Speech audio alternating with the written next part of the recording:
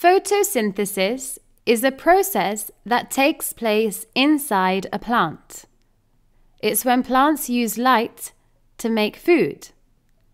An easy way to remember this is photo means light and synthesis means to put something together. This chemical reaction is vital for a plant to survive and to grow. Plants need food to respire, to grow, and to reproduce. Plants are producers. This means that they are able to make their own food.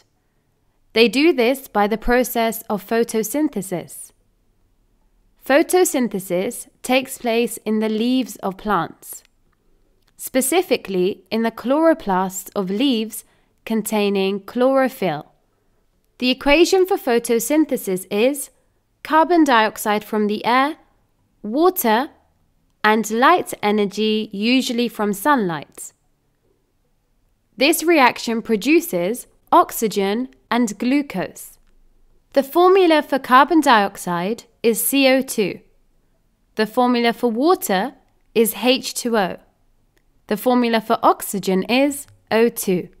The formula for glucose is C6H12O6. Firstly, carbon dioxide and water enter the leaf. Carbon dioxide enters through the stomata of the leaf via diffusion.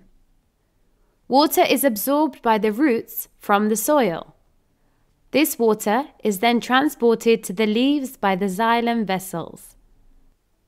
Sunlight provides the energy for the process to take place. The chlorophyll in plants can absorb the light energy. The products are oxygen and glucose. Oxygen is released back into the air and it's released through the stomata of the leaf. Glucose is a source of energy for the plant. Glucose is transported around the plant by the phloem vessels. Leaves are adapted for photosynthesis in a few different ways. Firstly, leaves are big and they have a large surface area. This allows more sunlight to be absorbed. Secondly, leaves are green due to the chlorophyll in the chloroplasts. This helps them to absorb sunlight.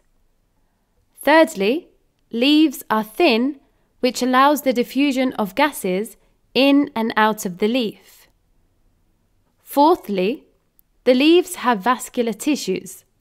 Tubes that carry food from the leaves to the rest of the plant are known as phloem. Tubes that carry water and nutrients from the roots to the other parts of the plant are called the xylem. Now that we have learnt what photosynthesis is, we must understand that if any of these elements are limited, then it will affect the rate of photosynthesis. So, if there's not enough carbon dioxide, water, or light energy, then the rate of photosynthesis will be affected. Therefore, the rate of photosynthesis will be lower. Other factors that affect photosynthesis are the temperature and the amount of chlorophyll in leaves.